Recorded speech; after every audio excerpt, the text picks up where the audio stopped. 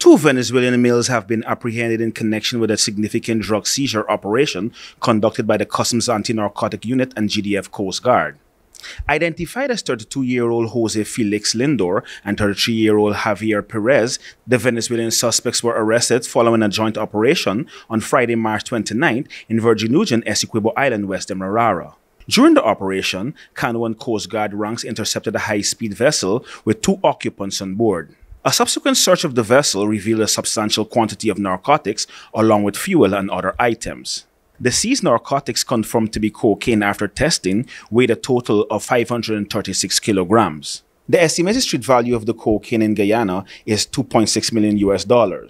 According to Cano, had the cocaine reached its intended destination, it could have fetched a street value exceeding 20 million euros. Both Lindor and Perez were taken into custody and escorted to Cano's headquarters. Investigations into the matter are ongoing as authorities work to gather more information about the suspects and the intended destination of the seized narcotics. Reporting for Headline News Update, Dale Jervis.